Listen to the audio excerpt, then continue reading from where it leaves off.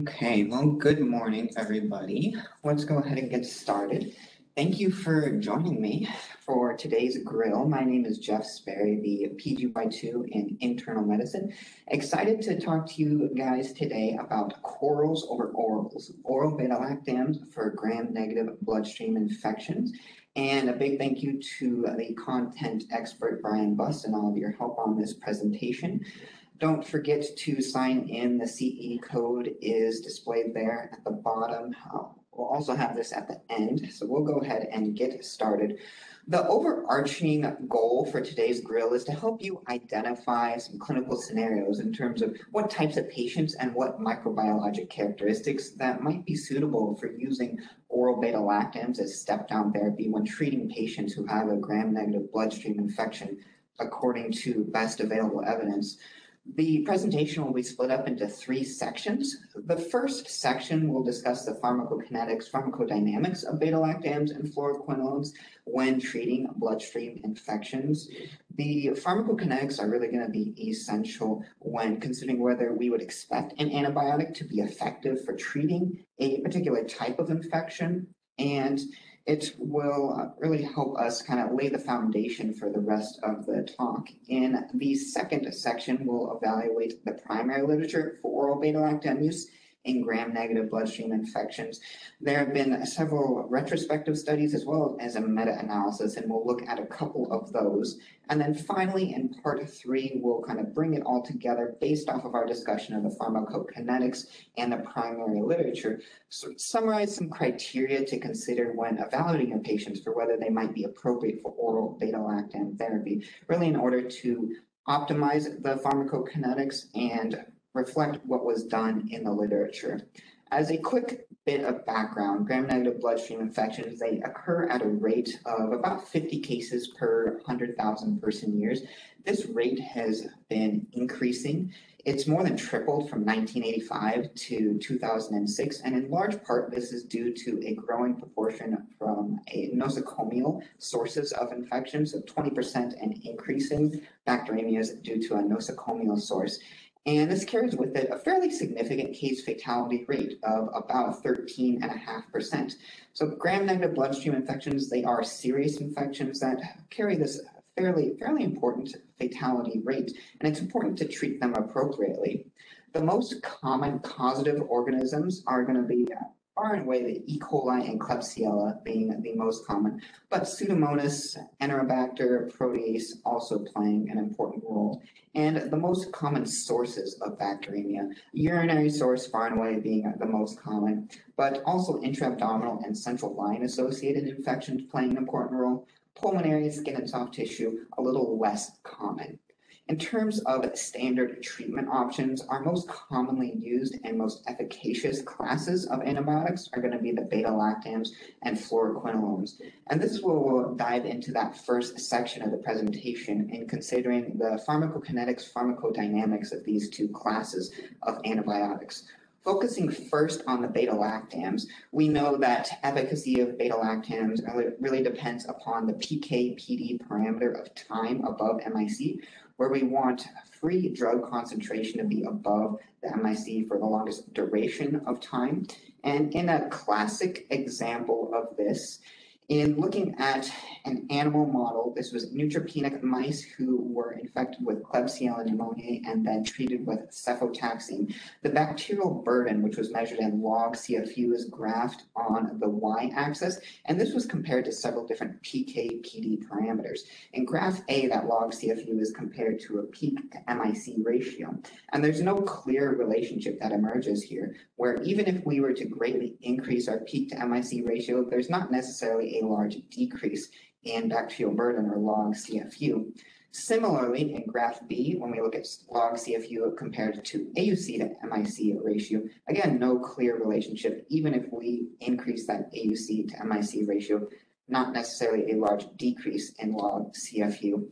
But finally, in graph C, when we look at the PK/PD parameter of time above MIC, a very clear relationship emerges, where once time above MIC exceeds about 40 to 50%, we see a large decrease in log CFU. And this is particularly important for our serious infections like a gram-negative bloodstream infection, where we really want to optimize our PK/PD parameters. Because when we fail to hit our PK/PD target, we risk seeing very poor clinical outcomes.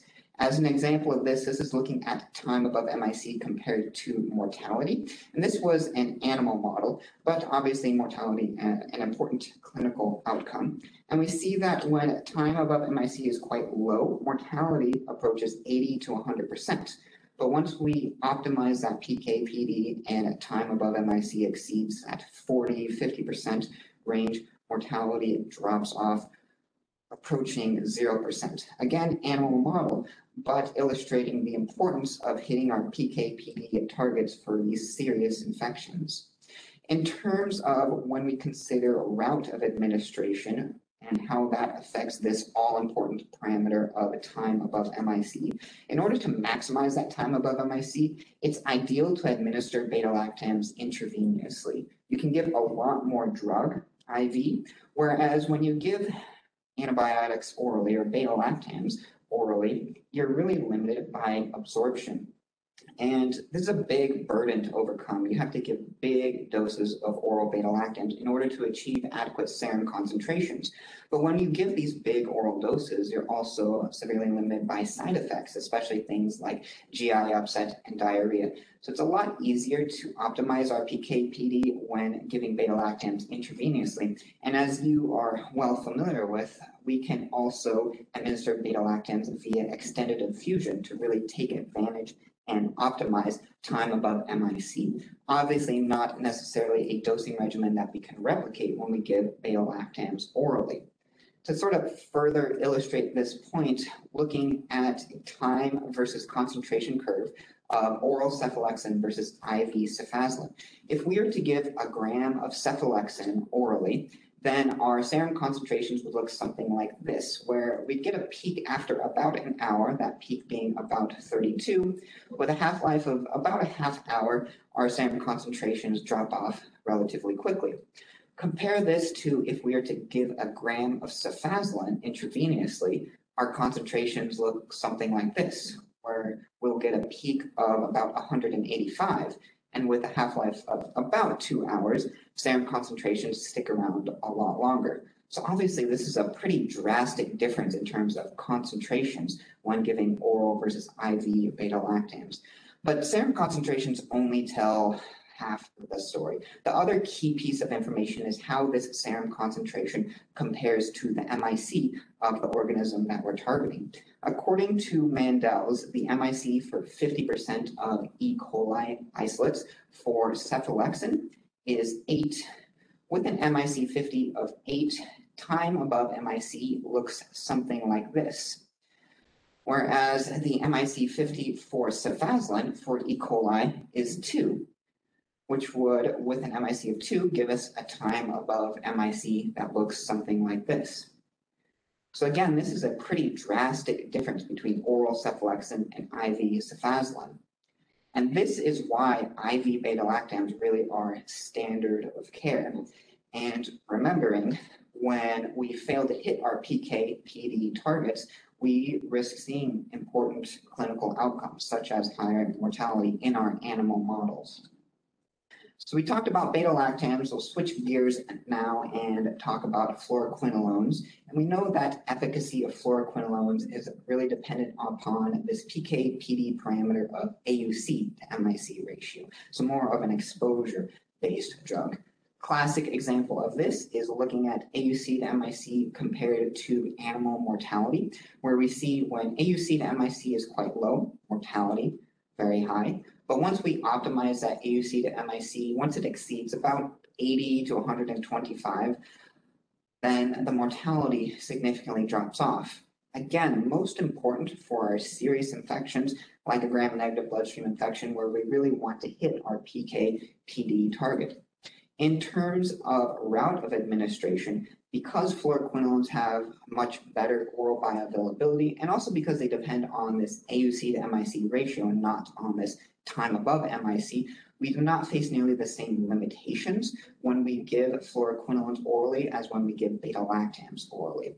Looking at this example of time versus concentration curve for oral versus IV ciprofloxacin, if we were to give 500 milligrams ciprofloxacin orally, our concentrations look like this. We get a 12-hour AUC of about 13.7. Compare this to if we were to give an equivalent dose of ciprofloxacin IV, 400 milligrams IV, then we get concentrations that will look sort of like this in blue, with a 12-hour AUC of 12.7. So these AUCs are very similar between oral and IV routes of administration. And this is why oral fluoroquinolones are much more commonly used and a reliable option for treating our gram-negative bloodstream infections. There are times, however, when using fluoroquinolones warrants caution. Other than, of course, your standard precautions with fluoroquinolones, where you're concerned about things like increased risk for C. diff, QTC prolongation, tendinitis, tendon rupture, peripheral neuropathy, all your black box warnings. But in addition to that, the PK/PD concern with fluoroquinolones occurs when the MIC of a particular isolate approaches the breakpoint. So to illustrate this a little bit further, here is an example of looking at ciprofloxacin 500 milligrams given orally every 12 hours. On the x-axis is MIC for Enterobacterales, previously Enterobacteriaceae, ranging from an MIC of less than 0.03 to an MIC greater than 4. On the y-axis is percent PK/PD target attainment. And there are several different curves. The far left curve in red with the open red squares represents 2 log CFU decline, so bacterial killing activity. There are sort of 2 curves overlaid in the middle, a blue curve and a red curve with the open red triangles. That blue curve represents PK/PD target attainment. That red curve with the open red triangles represents a 1 log CFU decline. And then on the far right is a red curve with open red circles representing net bacterial stasis, so bacteriostatic activity. If we were to have an isolate with an MIC of, let's say, 0.06, then about 100% of the time we'd be getting bacteriostasis, as well as about 100% of the time getting log CFU decline, so getting both bacteriostatic and bactericidal activity. With an MIC of 0.25, we're still getting about 100% of the time net bacterial stasis, but only about 50% of the time are we getting any log CFU decline, any bacterial killing. So still bacterial stasis, but far less bacterial killing. And then if we have an MIC of, say, 0.5, then only 50% of the time are we getting any bacterial stasis, and about 0% of the time getting any log CFU decline, any bacterial killing. The relatively new CLSI breakpoints for fluoroquinolones for ciprofloxacin for Enterobacterales, an MIC of 0.25 or less is considered susceptible, an MIC of 0.5 is considered intermediate, and an MIC of 1 or greater is considered resistant. Now, the purpose of this slide is to illustrate the danger that occurs when using fluoroquinolones when your MIC approaches the breakpoint. So breakpoint being MIC of 0.25. So for example, we have an E. coli MIC 0.25. We are still getting about 100% bacterial stasis, but only about 50% any bacterial killing. So we're right on the edge. And if anything changes with your patient, if there's any changes in volume of distribution or any increase in clearance of drug and you fail to hit your PK/PD target, then there's a much higher risk of treatment failure. Also taking into consideration that the acceptable margin of error when determining an MIC is plus or minus 1 dilution. So a reported MIC of 0.25 could in actuality be anywhere between 0.12 all the way up to 0.5. And if we have that MIC of 0.5, again, maybe only about 50% of the time getting any bacterial stasis, about 0% of the time getting any bacterial killing. So again, when the MIC approaches the breakpoint, this is one clinical scenario that using fluoroquinolones warrants caution, and it might strongly favor the use of a beta-lactam. So we talked about fluoroquinolones and beta-lactams, oral versus IV. Next, we're going to jump a little bit deeper into the PK/PD of oral beta-lactams in particular. Again, beta-lactams, that time above MIC being so important. So the question that we'll address next is, what would we expect to be able to achieve adequate time above MIC when we administer beta-lactams orally? In 2019, Mogul and colleagues published a nice paper that contained a pharmacokinetic modeling looking at various oral beta-lactams given at different dosing regimens displayed here. And the purpose was to determine what would the MIC have to be in order for us to be able to hit our PK/PD target with the oral beta-lactams. So for example, we have amoxicillin 500 milligrams given every 8 hours. If the MIC is 8, then about 13% of the time serum concentrations would be above the MIC. Obviously, 13% of the time above MIC is very low. We remember for penicillins like amoxicillin, amoxicillin clavulanate, our goal percent time above MIC is going to be at least 50% of the time. So as we move along the table and the MIC decreases, the percent time above MIC increases until we hit an MIC of 0.5 or less. At this point, we hit that magic number, and our percent time above MIC exceeds 50%. Similarly, for the other antibiotics and dosing regimens displayed here, highlighted is what the MIC would have to be in order for us to hit our PK/PD target of at least 50% time above MIC. Now, this pharmacokinetic model, it does have a number of assumptions. It's a one-compartment model assuming average bioavailability of these antibiotics in a 70-kilogram patient with assuming the longest possible half-life for these different antibiotics. So consider your patient that might have lower bioavailability due to physiological reasons, or they're a lot larger than 70 kilograms, or if they have a shorter half-life, or even just a normal half-life. Let's say they have excellent renal function and they're clearing drug a lot more quickly. As such, the estimates provided here in this table are really rather generous and should be used with caution, especially if there's anything about your patient that would lead you to believe that their pharmacokinetics would not fit the assumptions of this model. Going back to our example, amoxicillin 500 milligrams every 8 hours, assuming that 70 kilogram patient, longest possible half-life. If the MIC is 0.5 or less, we may be able to hit our PK/PD target. But what are typical MICs? How reasonable is it that we would see an MIC of 0.5 or less? Well, according to Mandel's, which is based on several large surveillance studies, the average MICs for our two most common gram-negative pathogens, E. coli and Klebsiella pneumoniae for amoxicillin, are displayed here. Mean MIC for E. coli greater than 200, mean MIC for Klebsiella pneumoniae 50.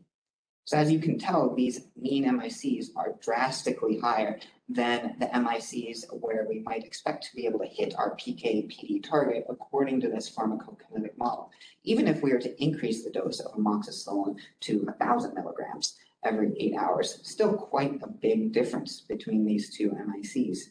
Similarly, looking at amoxicillin clavulanate dosed every 8 hours, when MIC is 0.5 or less, we might be able to hit our PK/PD target, but mean MIC for E. coli for amoxicillin clavulanate is 4, for Klebsiella pneumoniae, it's 2. So highlighted in yellow boxes are the MICs that we might typically see in clinical practice. Highlighted in the red boxes are what the MICs that we may be able to hit according to this pharmacokinetic model. And note that the boxes do not overlap. Similarly, if we were to look at our oral cephalosporins, remembering for cephalosporins, our goal percent time above MIC is going to be at least 60% of the time or higher, which we can achieve with cephalexin 500 milligrams every 6 hours when the MIC is 2 or less. If we increase that dose to 1,000 milligrams, we can achieve it when MIC is 4 or less. We cannot achieve it for cefuroxime or cefdinir, any of the MICs displayed on this table, and we can achieve it for cefpodoxime when the MIC is 0.25 or less, but only when the cefpodoxime is given at that higher dose of 400 milligrams every 12 hours. Again, this is the same assumptions: our mean bioavailability, 70 kilogram patient, longest possible half-life. I think that longest possible half-life assumption is especially critical. There's can be a lot of variability in the half-lives of these agents. For example, the half-life of cephalexin can range anywhere from a half hour to 1.5 hours, which is a threefold difference. So if we were to change this up and instead look at the shortest half-life for these different agents, well, if we were to use the shortest half-life, then cephalexin actually falls off the map and we're unable to achieve meaningful time above MIC for any of the MICs listed on this table. And kind of similarly to what we looked at before with amoxicillin, amoxicillin clavulanate, what are typical MICs? According to Mandel's, the MIC for 50% of strains for cephalexin for E. coli and Klebsiella pneumoniae is 8, which, according to our pharmacokinetic model, not something that we would expect to be able to achieve adequate time above MIC. Same thing for cefuroxime, cefdinir, not MICs that we would expect to be able to achieve according to our pharmacokinetic model. And finally, for cefpodoxime, when our MIC is 0.25 or less, we might be able to hit our PK/PD target, which is reasonable given that the MIC 50 for E. coli is also 0.25. Again, highlighted here in yellow boxes is what the MICs that we might typically see in clinical practice. Highlighted in green is the only instance of overlap where we may be able to hit this according to our pharmacokinetic model. So really kind of to summarize this, it's really difficult to achieve adequate time above MIC with these oral beta-lactams just due to their lower oral bioavailability and also because of their shorter half-lives. And this is still why IV beta-lactams are standard of care. Now, I did want to give you a quick look at what susceptibilities might look like in HealthLink now that we've been talking so much about MICs. This is an example of a Klebsiella pneumoniae bloodstream infection, and a couple of things to note.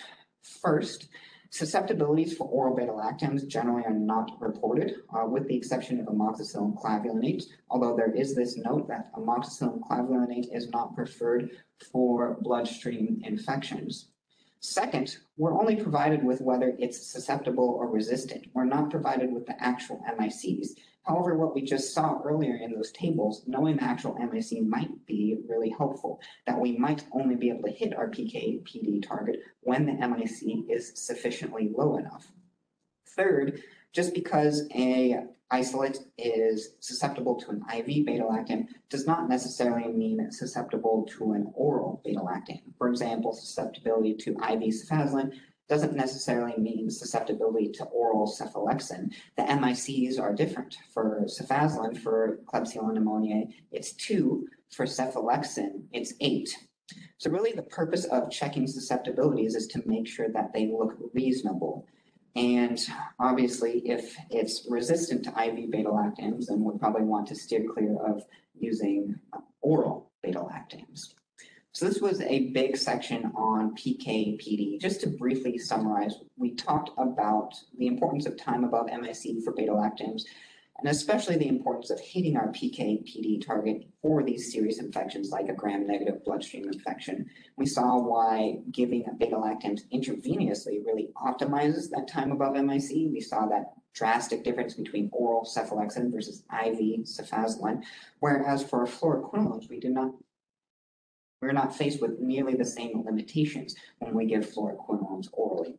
And finally, in that pharmacokinetic model, we saw that, given the typical MICs that we usually see, most oral beta-lactams, we might not expect to be able to achieve adequate time above MIC. So really, in summary, from a PK/PD perspective, the case for oral beta-lactams does not seem very promising. But what's so fascinating about this topic is that this is sort of in stark contrast to what we see in the primary literature. And that's where we're headed next, looking at oral beta-lactams in the literature. Now, all of the studies that we have to date are retrospective in nature. We will look at the two largest retrospective studies, and we'll also look at one meta-analysis. Our first retrospective study is a cohort analysis. It was published in 2019 by Tama and colleagues, and they looked at 1,478 patients with an Enterobacter bloodstream infection. These patients received a median of 3 days of IV antibiotics, after which half of them went on to continue receiving IV antibiotics. The other half were switched over and stepped down to oral antibiotics to complete their course of therapy. Again, retrospective in nature, observational, without random assignment, but patients were propensity score matched in a one-to-one fashion. At the time of oral step-down, patients had to be receiving enteral food and medications. They had to have source control for their bacteremia, and they had to have a PIT bacteremia score of 1 or less. The PIT bacteremia score is a scale of 0 to 14, with a higher number indicating higher severity of illness, and the scoring is displayed here. So with a score of 1 or less, these patients, they generally were not febrile, they were not hypotensive, not mechanically ventilated, didn't have altered mental status. So really, bottom line, they were clinically quite stable and doing pretty well by the time they were receiving oral antibiotics. The patient demographics are displayed here. Of note, about 21% originally admitted to the ICU, about a quarter of them had diabetes, and only a handful were immunocompromised. Key exclusion criteria included a polymicrobial bloodstream infection, or if patients received a very short or a very long course of total antibiotics.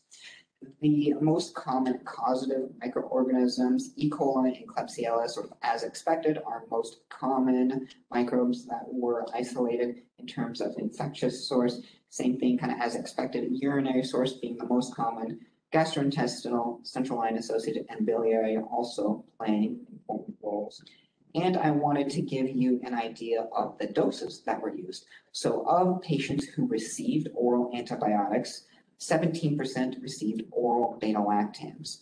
So this was pretty low numbers, and for certain subgroups, the numbers were even fewer. For example, patients who were immunocompromised and received oral beta-lactams, there's only 25 patients in total. And also take a look at the doses that were given. Kind of in line with our earlier discussion about the PK and PD, some of these regimens, like the ceftonir, cephalexin, are regimens that we wouldn't necessarily expect to be able to achieve adequate time above MIC. So these are not necessarily optimized regimens of oral beta-lactams either. Whereas we have about 70% of patients received oral fluoroquinolones, and about 13% of patients received oral sulfamethoxazole trimethoprim at relatively standard doses displayed here. All patients received a median of 14 days of total antibiotics. And in terms of the outcomes, the primary analysis for this study looked at oral versus IV antibiotics. But there was a nice subgroup analysis that looked at just that group of patients that received oral antibiotics, and they looked at those who received low bioavailability, which would be our oral beta-lactams, compared to high bioavailability, which would be our oral fluoroquinolones and oral sulfamethoxazole trimethoprim. In terms of recurrent bacteremia at 30 days in the low bioavailability group, 0%, versus 0.6% in the high bioavailability group. Now, these event rates were very low, and the study lacked high statistical power, but there was no statistically significant difference between these two groups, which seems to indicate, maybe a little bit surprisingly even, that as long as patients are clinically stable and they have adequate source control, there did not seem to be a meaningful difference in terms of recurrent bacteremia when giving oral beta-lactams. Looking at our second retrospective cohort study, this was published by Sutton and colleagues in 2020. This is our largest study that we have to date. It comes out of the VA. They looked at over 4,000 patients with an Enterobacterales bloodstream infection. Of note, 100% of these were all urinary in source. Patients received a median of 4.5 days of IV antibiotics, after which one group was switched over to oral beta-lactams, whereas the other group was switched over to oral fluoroquinolones or oral sulfamethoxazole trimethoprim. Again, retrospective, observational in nature without random assignments, but treatment groups were relatively well balanced using inverse probability of treatment weighting. When patients first were started on IV antibiotics, about 17% were in the ICU, and the majority were febrile and had an elevated white count. But by the time they were stepped down to oral antibiotics, very few were in the ICU, and fever, elevated white count were largely resolved. So again, patients were doing pretty well, clinically stable at the time of receiving oral antibiotics. Patient demographics displayed here. This is very representative of the VA population of older white males, 91% males, about 20% originally admitted to the ICU, pretty low Charlson comorbidity index, and only 6%, very few, were immunocompromised. Key exclusion criteria included polymicrobial bloodstream infection, urologic abscess, chronic prostatitis, or within the past year, another Enterobacterales bloodstream infection. Microbiologic characteristics, as expected, E. coli being the most common. Of note, there were no spice or space organisms, so none of these inducible AMP-C producing pathogens. And as mentioned earlier, 100% were urinary in source. The dosing used of patients who received oral antibiotics, 23% received oral beta-lactams at the doses displayed here. Again, according to our PKP discussion earlier, some of these, the cephalexin, cefuroxime, amoxicillin, ceftonir, not regimens that we would really expect to be able to achieve adequate time above MIC. So again, not optimized doses of oral beta-lactams, compared to 70% of patients who received an oral fluoroquinolone, 7% of patients who received an oral sulfamethoxazole trimethoprim. Again, pretty standard doses displayed here. Patients also received a median of 14 days of antibiotics in total. In terms of outcomes, looking at recurrent bacteremia at 30 days, 1.5% in the oral beta-lactam group versus 0.4% in the oral fluoroquinolone, oral sulfamethoxazole trimethoprim group. So numerically, there was almost a fourfold higher rate of recurrent bacteremia in the oral beta-lactam group, but this difference was not statistically significant. Similarly, at 90 days, 2.6% in the oral beta-lactam group versus 1.1%. Again, numerically, a over twofold higher rate of recurrence in the oral beta-lactam group, but this difference also was not statistically significant. So we see perhaps maybe this numeric trend towards higher rates of recurrent bacteremia in our oral beta-lactam group, but this, and even our largest study, over 4,000 patients, these rates were so small, these differences were so small, they were not statistically significant, or I would also argue not clinically meaningful. So really, I would conclude that, among VA patients, that given that they're stable and with this bloodstream infection from a urinary source, that there did not appear to be a meaningful difference in rates of recurrent bacteremia when we used oral beta-lactams. And finally, looking at our meta-analysis, this was published in 2019 by Punjabi and colleagues, systematic review and meta-analysis that looked at studies that compared oral beta-lactams versus oral fluoroquinolone, sulfamethoxazole trimethoprim, and had an outcome of either all-cause mortality or infection recurrence. They ultimately included 8 studies. All of these are retrospective in nature, encompassing about 2,200 patients. Of note, this did include the TAMA study. It did not include the Sutton study, so it did not include those 4,000 patients from the Sutton study. When looking at recurrent bacteremia, probably the most relevant outcome that they evaluated This occurred at 1.9% in the oral beta-lactam group versus 0.9% in the oral fluoroquinolone group. That confidence interval, it does cross 1, so no statistically significant difference between the two, although there was this trend towards favoring fluoroquinolones. And I think this really mirrors kind of what we saw in the Sutton article, where we saw this trend towards favoring fluoroquinolones, or this trend perhaps towards higher rates of recurrent bacteremia with our oral beta-lactams, but that difference was very small and not statistically significant difference. So in this pool analysis of 8 retrospective studies, no difference in recurrent bacteremia when we used oral beta-lactams. Did want to mention real quickly, what about immunocompromised patients in these studies? Well, really, there was very low rates in the Sutton and in the TAMA studies. There was less than 6% of patients were immunocompromised. Of those who were immunocompromised and received oral antibiotics, over 80% of them received oral fluoroquinolones. So just a group that we still don't have very much data on.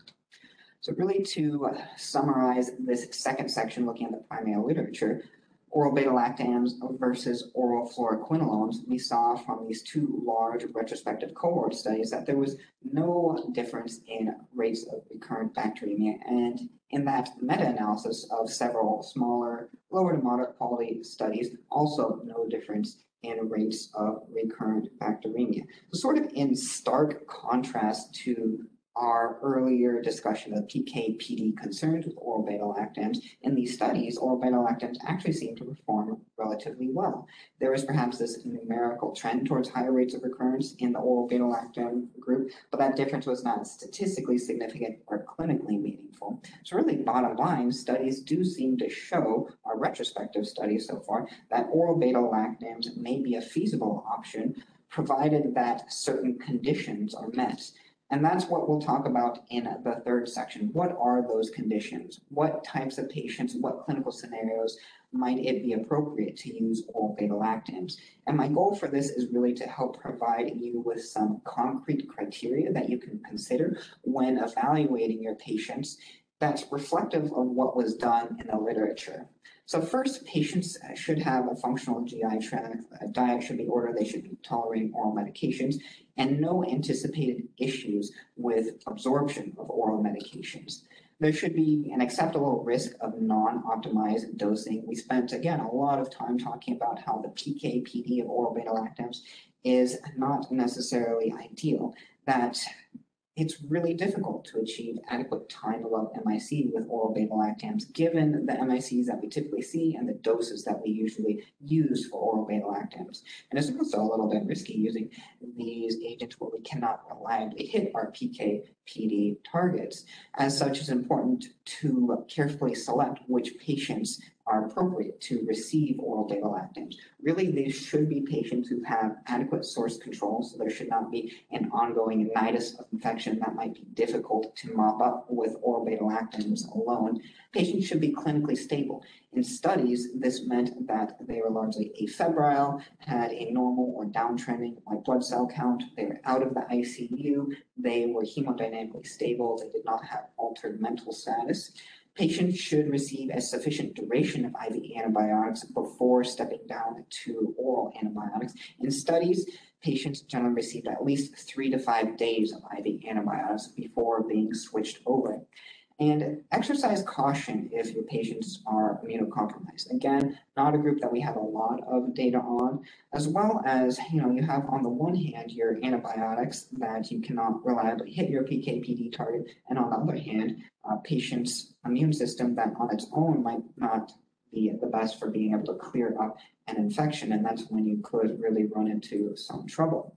Selecting patients that you would expect to be adherent, where a lot of these dosing regimens of oral beta-lactams are dosed 2 times, 3 times, maybe even 4 times a day. So patients who are able to do that, expect to be adherent, willing to do that, and who are also available for close follow-up in case things get worse or they fail to improve. And finally, is there a compelling reason to avoid alternatives? IV beta-lactams and fluoroquinolones still remain your therapy of choice, but is there a compelling reason why we can't use those? We talked about earlier the example of when the danger occurs with fluoroquinolones when the MIC approaches the breakpoint might be one clinical scenario that would strongly favor the use of beta-lactams. If you are using oral beta-lactams, make sure that you check susceptibilities, and really here, just making sure that susceptibilities seem reasonable, and dose those oral beta-lactams aggressively. Consider higher non-standard dosing, dose to the maximum tolerated, with the understanding that you may be limited by side effects, especially GI upset, diarrhea, and that you still may not be achieving optimal PK/PD with these agents. And so just to kind of summarize briefly our discussion today for Grill, in part one, we looked at how the PK/PD of oral beta-lactams, it's not ideal, but in part two, we saw in the primal literature that actually oral beta-lactams did seem to perform relatively well. So in part three, really the key here is, given these PK/PD concerns, important to carefully select which patients receive oral beta-lactam therapy.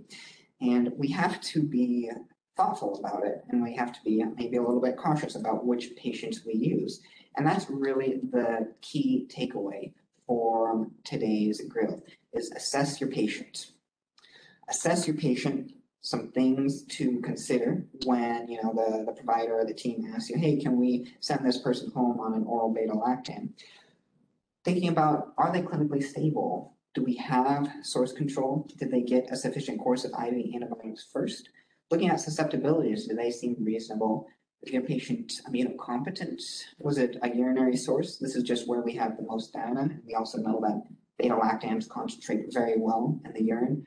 No anticipated issues with absorption. So really, we kind of know that oral beta-lactams, they might not necessarily be the most ideal agent for this type of infection, but in some circumstances, you might be able to get by. So when can you get away with using duct tape? And that's sort of the informal title of today's grill. When can you use duct tape? So thank you so much for your time and attention. We are just going to wrap up with a few patient cases to assess your understanding. Patient case number one, this is CD. She's a 63-year-old female, originally admitted for pyelonephritis, subsequently, unfortunately, found to have E. coli on her blood cultures. She's been receiving ceftriaxone. Today is day 5. Her vital signs are listed here, as well as some pertinent labs, and we got susceptibilities on that E. coli. So the question for you, does the literature support using oral beta-lactams for this patient? And you can enter your answers into the chat box.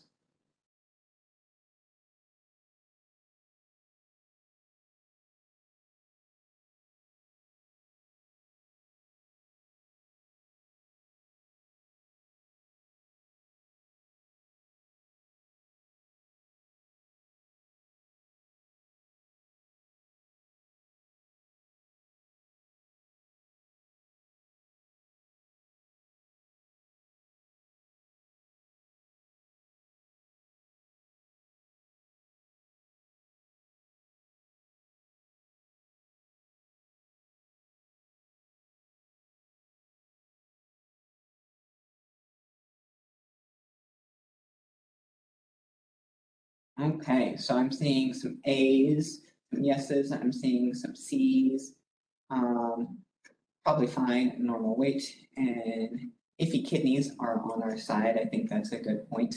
C, A. Okay. Maybe some concerns about the renal function. So answer here is A. I think C could also be reasonable as well. It still is a gray area and a controversial area. And really this, other than the fact that she's female, this is basically a Sutton patient. She has a urinary source of infection. She's received an adequate course of IV antibiotics. So today's day 5 of ceftriaxone. Looking at her vital signs, she's afebrile, hemodynamically stable. Her white cell count is downtrending quite nicely. A couple of people mentioned, maybe some concern about the creatinine clearance. I guess I apologize. Let's assume that this is like her baseline, her normal. A lot of our oral beta lactams might not necessarily need to adjust until creatinine clearance is less than 30. But I like that we're thinking about the creatinine clearance. And I think someone had also mentioned that actually maybe that was iffy kidneys might be on our side. And that's definitely true, where if our creatinine clearance is way high and patients are clearing drug a lot more quickly, then we might not be able to hit our PK PD as easily. So actually that might be again kind of on our side, that their creatinine clearance is only about 54. Susceptibilities, looking at susceptibilities, those seem reasonable. So I think, yes, this might be a patient that we could consider in the right circumstance that an oral beta-lactam could possibly be used. Patient case number 2, and this is basically the exact same patient. I'll just point out the only difference here is the susceptibility pattern. So in this case, does the literature support using oral beta-lactams for this patient?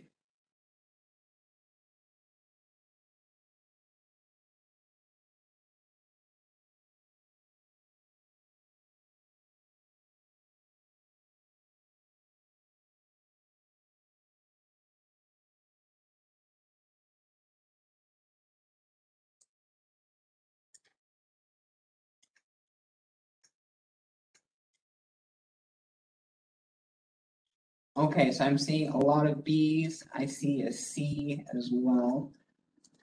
So for the sake of argument, we could say C. I definitely think B is a reasonable option as well. Given this pattern of susceptibility, that's definitely could be concerning, this pattern of resistance and intermediate for some of these other beta lactams, definitely concerning. I think, safest option, steering clear of oral beta lactams and in its entirety could definitely be an acceptable option. For the sake of argument, we could say maybe.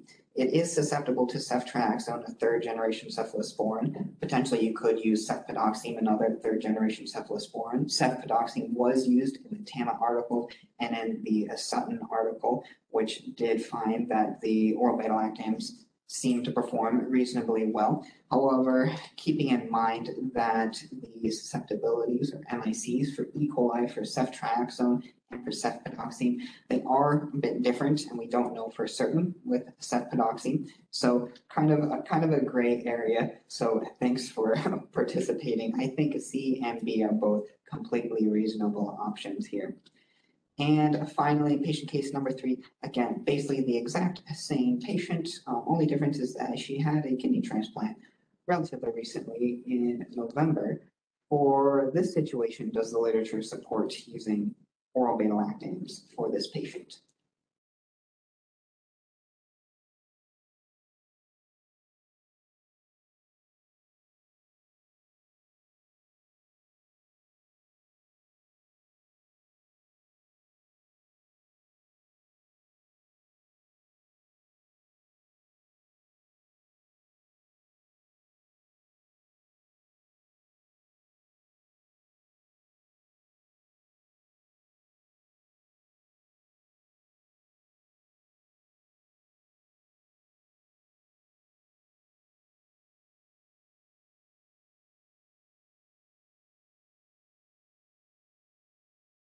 Okay, so I'm seeing B's and C's.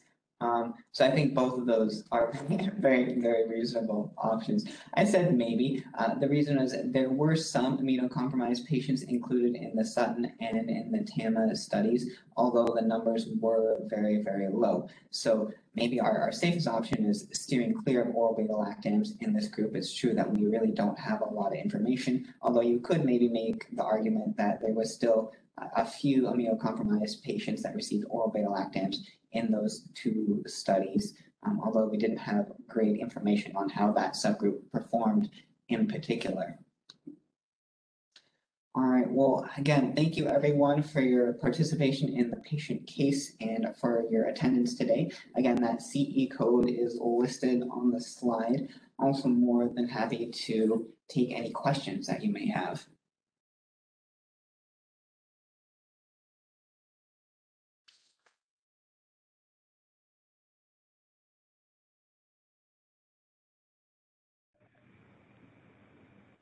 Jeff, it's Brian. Great job. Thanks for putting this together.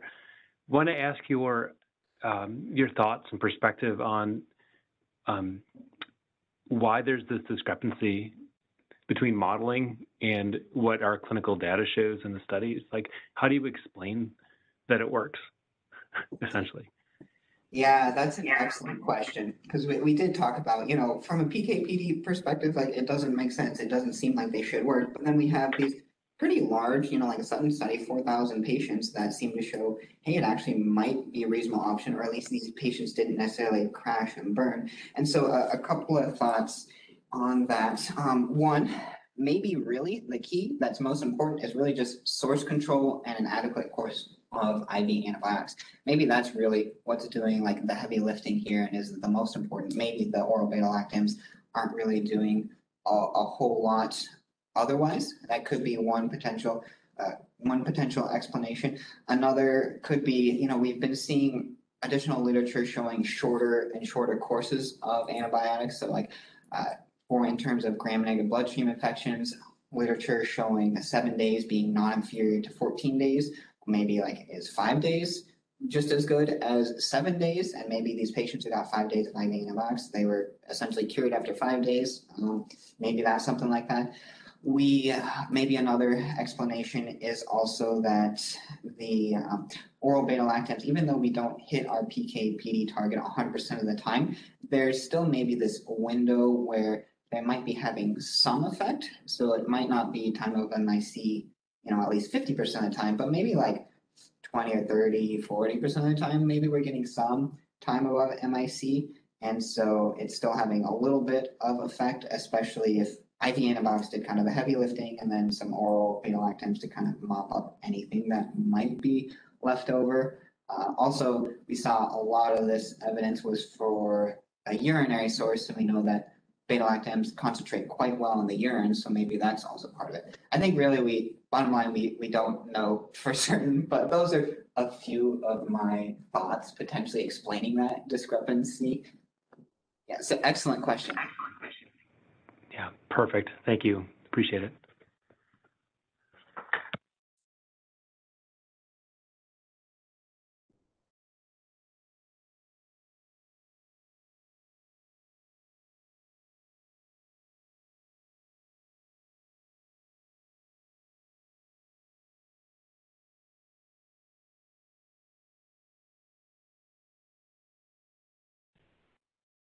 Any additional questions?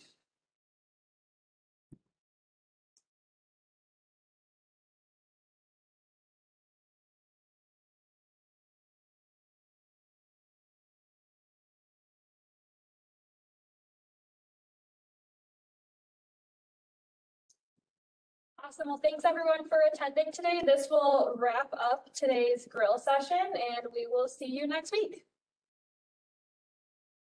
All right. Thank you, everybody.